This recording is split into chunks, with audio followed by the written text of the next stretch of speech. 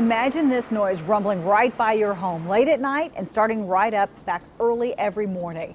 It's happening in one Broken Arrow community and neighbors are fed up. It's a story 2 News reporter Joe Hinkie worked on before heading to breaking news. For Michelle Coulter, she only needs to walk to the end of her driveway to be reminded of the nearly 200 trucks a day hauling sand down her street. On the other side of our driveway, and then it extended all the way to the neighbor's driveway, completely filled this whole thing up and plugged both of our drainage holes that are going underneath our driveway. Coulter recalling the sand truck which rolled over in front of her house earlier this year, blocking traffic for 3 hours, she says.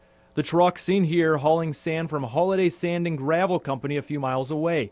Coulter is thankful everyone is safe, but Holiday Sand and Gravel supervisor tells 2 News a special exemption from Tulsa County will allow his crews to dredge for sand from 7 a.m. until 3 a.m. daily, providing enough sand to meet an increasing demand from its customers. More sand means more trucks hauling it away during the daytime hours from 7 a.m. until 4 p.m. Monday through Friday.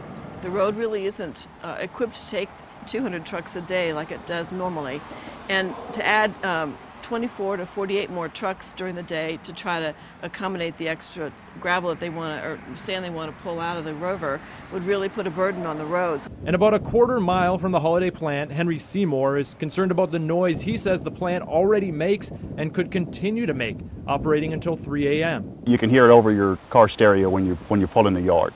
You can hear it over the TV while you're sitting in the house, that kind of stuff.